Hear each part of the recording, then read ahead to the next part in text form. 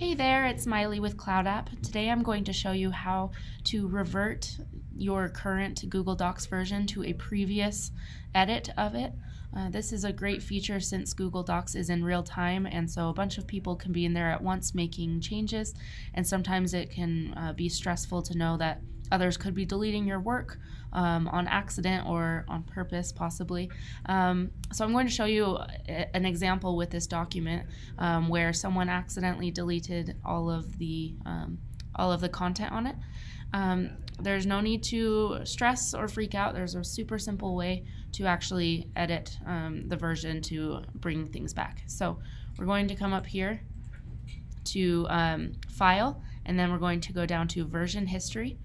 Now you can name this current version so that if you know that you are going to come back to it, or you may need to see it from a list, you can update it as the current version is, and then you could put a date or some sort of title there, but I'm going to show you how to see the version history, and whether or not you've named it, it will be here.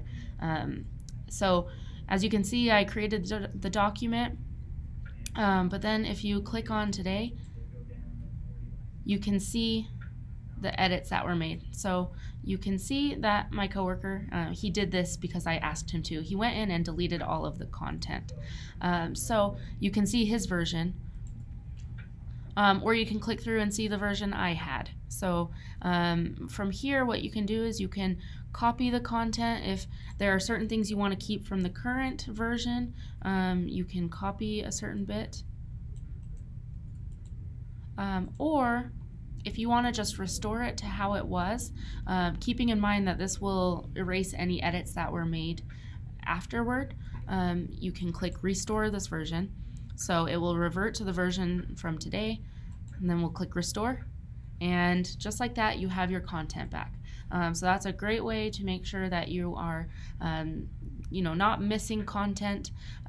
This is a peace of mind if you have an open document and you're just trusting others to go in there. You can always go back to a different version.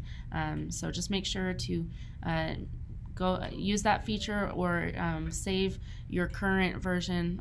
So I'll show you here that you can name the current version. So we'll say that this is Monday edits, end of day, or something like that, and you can save that, and you can make it easy to go back and revert to very specific parts, and hopefully that helps you, and that you'll be able to have peace of mind knowing that your work is not gone.